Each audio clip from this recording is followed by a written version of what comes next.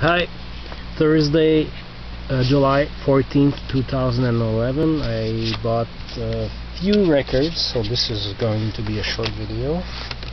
Hooray for the glare. The Man from U.N.C.L.E. in stereo, with arranged and conducted by Hugo Montenegro.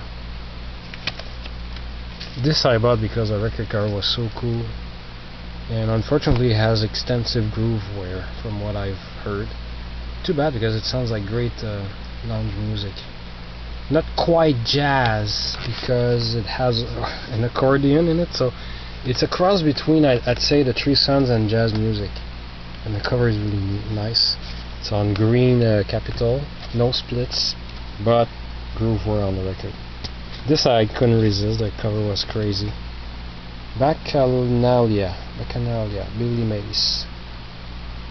Again, a green Capitol, no splits. I haven't played it yet. Bonanza, Christmas on the Ponderosa. Looks, the record seems to be in great shape. It's in stereo. Unfortunately, someone tried to erase a name there. The erasing job is worse than the name being there, but it's not bad.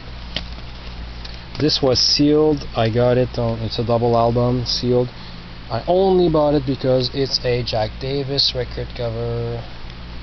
And yep, there we go. Two sides. Are the drawings different? Let me see. Yep, two sets of drawings, and I need to know if there are more drawings inside, because I want to keep it sealed. I have no intention of listening to this record. I only got it for the record cover art, Jack Davis.